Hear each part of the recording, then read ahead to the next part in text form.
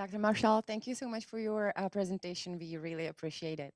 And now let me welcome our next guest, next speaker, who is Dr. Ralf Jäger from Increnovo LLC. Welcome. Thank you very much. So already we heard a lot of very fascinating talks about the health application of creatine supplementation. And creatine is the most researched and the most effective ingredient in sports nutrition next to protein. Creatine monohydrate has been around for more than 30 years, and companies in the past have tried to improve upon creatine monohydrate, try to develop new forms of creatine with the hope of developing something that is better than creatine monohydrate. In 2011, we published a review of new forms of creatine. The goal of the review was basically trying to look at what is out there. Is what is out there safe? Has it been clinically validated to be effective? And how does it stack up against creatine monohydrate? And 10 years ago, we didn't find any evidence of any ingredient being better than creatine monohydrate. In preparation of this conference, we actually took another look at the data out there. So there's an updated version published actually just a month ago, doing the same thing, looking at the new forms of creatine that are out there, and basically try to figure out if those are more or less effective than creatine monohydrate, or if creatine monohydrate is still the king of the castle. To better understand on how we looked at that, obviously it's important to understand the educational background. I'm actually a chemist by education, so I grew up in Germany and studied organic chemistry at the University of Bonn. After that, actually, I moved to Caltech and studied bioorganic chemistry. I tried to develop new drugs for breast cancer research. And then actually after Caltech, I started my first job. And my first job actually was with a company called SKW, which has since then became Degussa and is now Alzchem.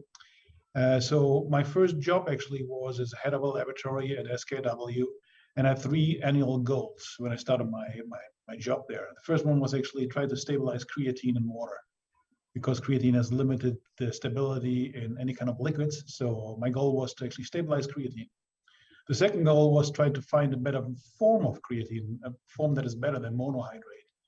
And the third one actually was try to find new health applications. And if back then I knew what we knew now, I'm not sure if I actually would have taken the job, because to actually stabilize creatine or to find a better form of creatine is extremely difficult, if not impossible.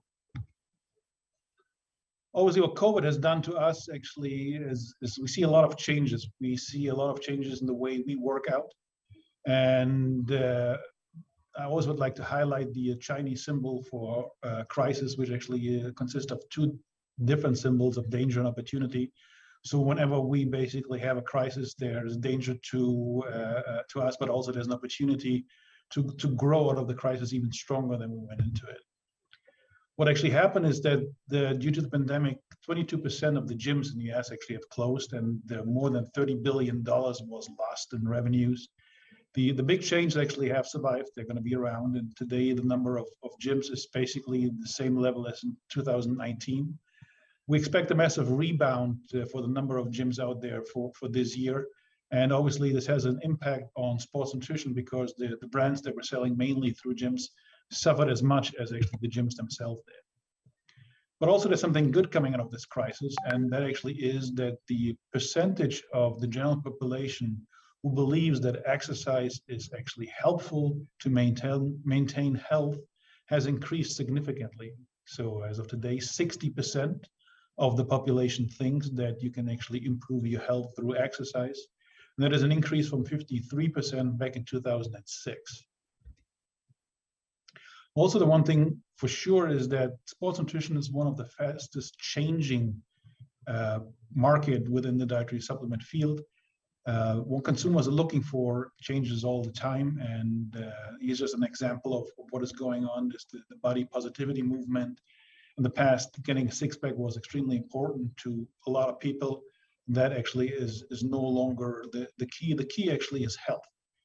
And as I said earlier, basically we work out to actually improve our overall health and not necessarily to get actually a six-pack these days. Also, the sports nutrition market actually grew a lot by the addition of what is called the active nutrition market. So people overall work out more than they did in 2006. So now 3.4 days on average compared to 2.7. So that obviously is excellent. The way the market is actually separated between sports and active nutrition is by the amount of times people work out.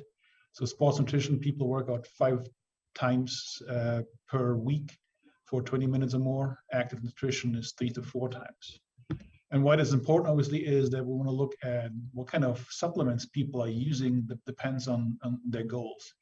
And we're looking at sports nutrition. What we can actually see here is this is the kind of supplements people that work out 5 times or more are using.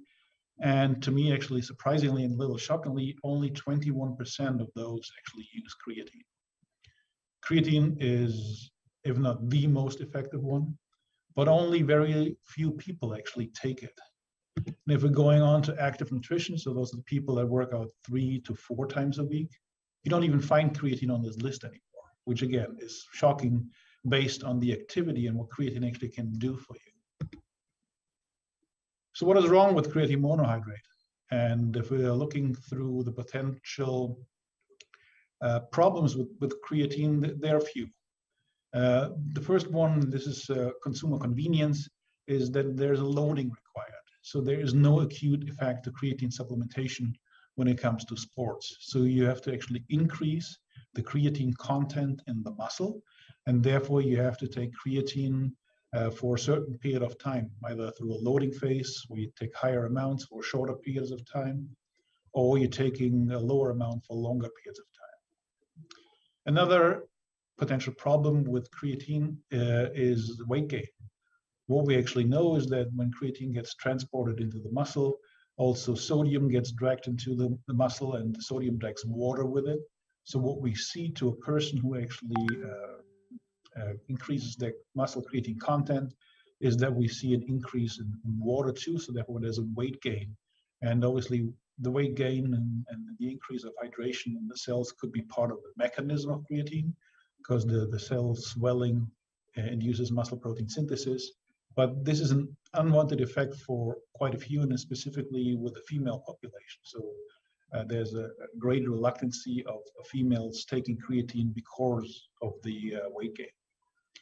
Creatine also has a non-responder. So there's a certain amount of people that do not increase creatine content as the others do. Creatine has limited solubility, limited stability in liquids, and you have to take a larger amount. So a standard serving size is around 5 grams. 5 grams is hard to be put into a capsule or into a gummy or more convenient serving formats that are used by consumers. So that's another downside. So we actually have quite a few things on how we could improve creatine monohydrate, and the industry and the companies out there basically were looking at those limitations and try to develop new forms of creatine that would overcome the shortcomings of creatine monohydrate. When we did the research, we actually found 88 creatine-related compounds in PubMed. So there's a huge amount of creatine ingredients out there. But the question obviously is, how many of those are really clinically substantiated? How many actually have safety data? How many of those are regulatorily compliant? And is any of these any better than creatine monohydrate? When we're looking at the stability of creatine in liquid, actually creatine is not stable in solution due to an intramolecular cyclization from creatine to creatinine. The speed of the degradation, so how fast that occurs, depends on pH. So the lower the pH, the faster the degradation, and on temperature. So the higher the temperature, the faster the degradation. So with lower pHs, and you can actually see at pH 3.5, so there's a significant degradation within just 72 hours. So what's going to happen actually if you consume creatine and it goes into your stomach? The stomach is a very acidic condition. So therefore, is there any creatine even being taken up? Because if it breaks down at low pH, what actually happens? Luckily, actually for us in this case is that while the stability actually gets worse the lower the pH, there's a certain pH level where the degradation just stops. And that has to do with the chemical structure of creatine. So at pH levels of less than 2.5, the degradation of creatine into creatinine stops because the molecule gets protonated, and therefore I'm blocking that reaction. The same is true with the extremely high pH levels, where again, I basically prevent the degradation of the creatinine due to deprotonation in this case. So therefore, luckily for us, creatine under stomach conditions is perfectly stable because you no longer have the breakdown of the creatinine because of this extremely low pH level. So we're looking at different creatine products out there, and back then we tried a lot of different things trying to stabilize creatine in liquids and pretty much failed with everything. While our definition of having a stable form of creatine means that there are no detectable amounts of creatinine.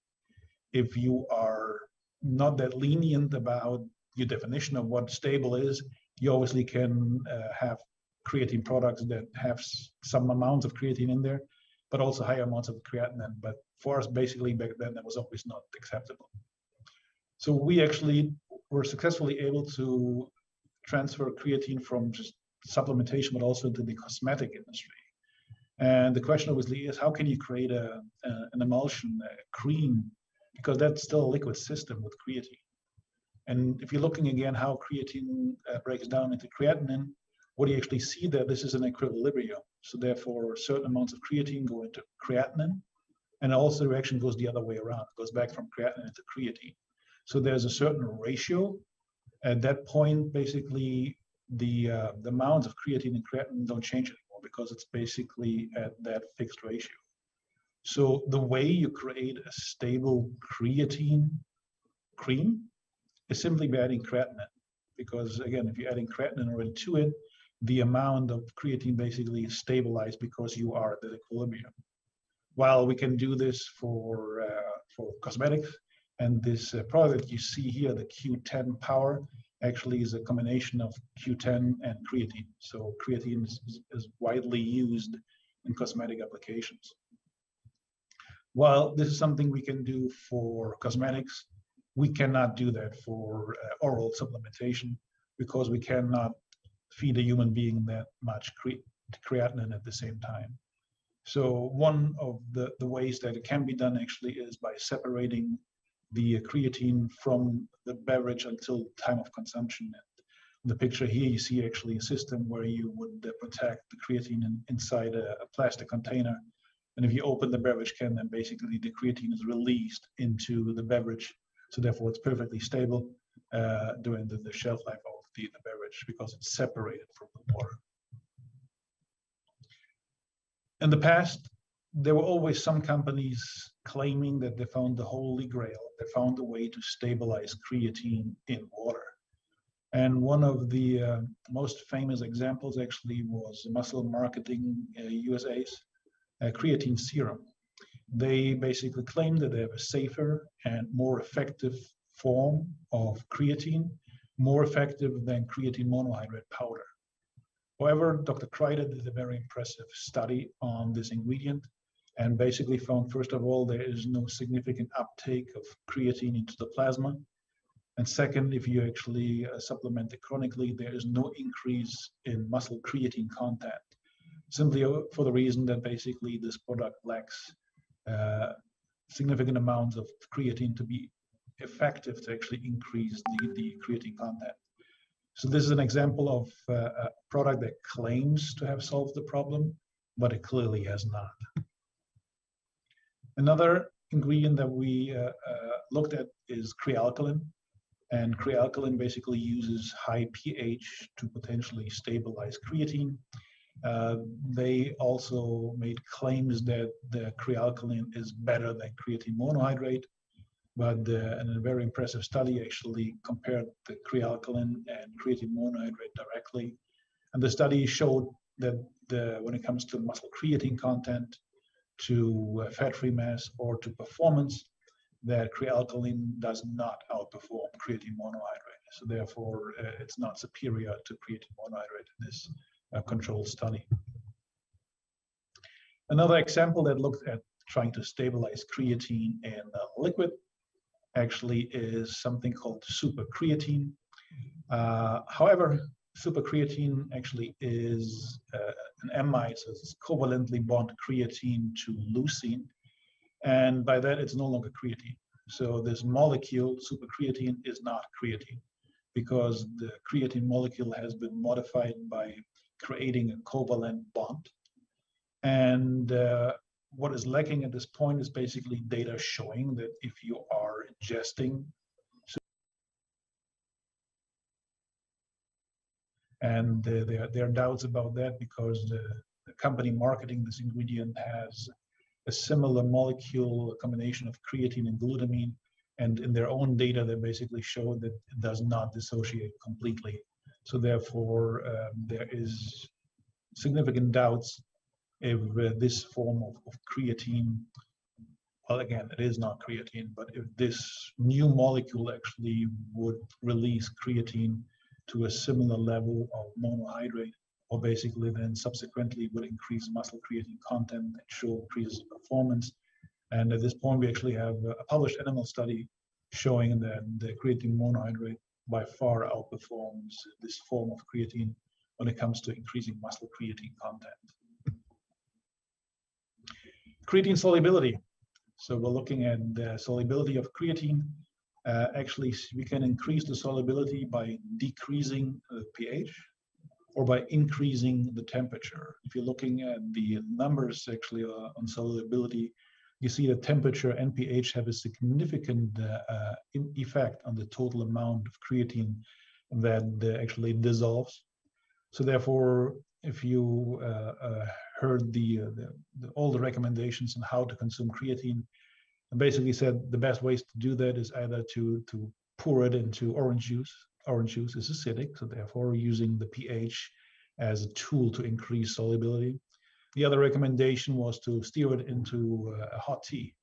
Hot tea obviously has the increase in temperature. So those old recommendations, either steer it into orange juice or steer it into hot tea, basically reflect the effect that solubility of creatine increases with temperature and increases with a lower pH. Creatine actually is a weak base, so it can form salts with strong acids. And why this is of interest is because if you would put the creatine salt back into a glass of water, you basically have creatine and acid. As a consequence, you have a lower pH. So by having a creatine salt and you put that into a glass of water, you basically have a low pH condition, and therefore you have increased solubility of creatine. Creatine salts actually dissociate in your stomach during digestion, and studies looking at creatine plasma levels actually showed that if you are ingesting either creatine citrate or creatine pyruvate, for example, that you see a significant increase in creatine levels. And when you actually compare them to creatine monohydrate and you compare isomolar amounts, so the same amounts of creatine, you can actually see that the peak values actually are even higher with the creatine salts. However, there is no muscle biopsy study available, so we don't know if the higher levels in the plasma will translate into higher levels in the muscle. And we also don't know basically if those small changes actually would then later on translate into a greater creatine retention or actually any kind of performance benefit. What I wanted to highlight too is that when we're looking at plasma levels, there are a lot of companies out there doing a quick absorption study, meaning they're looking at creatine content in plasma, and they basically show that they have more creatine in the system compared to monohydrate, and they claim that they have a better form. And I just wanted to highlight that the only thing they have shown is that it's different. You cannot judge if it's actually better or worse, because for that, you would have to take a look into the muscle. And I wanted to show this one example. We know that co-administering creatine with large amount of carbohydrates induces an insulin spike. Insulin spike gets more creatine into the muscle. So we have better creatine retention by combining creatine with the high amounts of sugar. And we're looking at plasma levels of creatine co-administered with carbohydrates. What we basically see here is that we have less creatine in the plasma. So less actually means in this case that creatine is absorbed faster from the plasma into the target tissue, which is the muscle. So in this case, actually lower plasma concentrations are an indicator of an improved absorption. So just to keep that in mind, that whenever you look at plasma data, it's an indicator of something is different, but you cannot judge if it's better or worse. Creatine nitrate is another example of a creatine salt that is out there. For this salt, actually, Dr. Kreider did a study. So there's data available on muscle creatine content. And again, this study showed that the creatine nitrate is by no means superior to creatine monohydrate. Actually, creatine monohydrate in this case showed greater creatine content in the muscle. However, creatine salts contain creatine. And as long as they are creatine and this creatine is bioavailable, you will see a performance benefit if you dose it correctly. And I wanted to show a couple of examples of studies that we did in the past on creatine pyruvate and creatine citrate. This actually is a study looking at intermittent hand grip exercise. And what you basically see here is that if you're supplementing with the creatine, 5 grams for 4 weeks, you can actually see a significant improvement in power. You see a significant improvement in contraction velocity. So creatine citrate and creatine pyruvate work. You see a performance benefit. But the study did not look at monohydrate at the same time. And I would assume that monohydrate would also show this performance benefit. There would be no difference between those two salts compared to the monohydrate. Another example, again, creatine pyruvate. This is a study in elite athletes looking at the Finnish Olympic team and in a canoeing exercise, and actually supplementation with creatine pyruvate significantly improved race times in this clinical study. So again, showing that creatine salts are effective, and they are effective because they contain a bioavailable form of creatine. So they work because they contain creatine. When we're looking at the regulatory aspect of different forms of creatine, we actually know that creatine monohydrate was already introduced to the market before October '94, so it's an old dietary ingredient. Creatine monohydrate, the CreaPure brand by Alzchem, is actually also FDA GRAS. So we can actually use the creatine in food products. Other than FDA GRAS, there's self-affirmed GRAS. So this is basically GRAS process not run through the FDA. And companies that do that, they usually write press releases, and those press releases are collected in a database. So you can basically look up who has actually achieved self-affirmed GRAS. And there's a form of creatine with magnesium that actually has self-affirmed GRAS. The other way to register an ingredient is the new dietary ingredient notification with the FDA. So those are, again, public.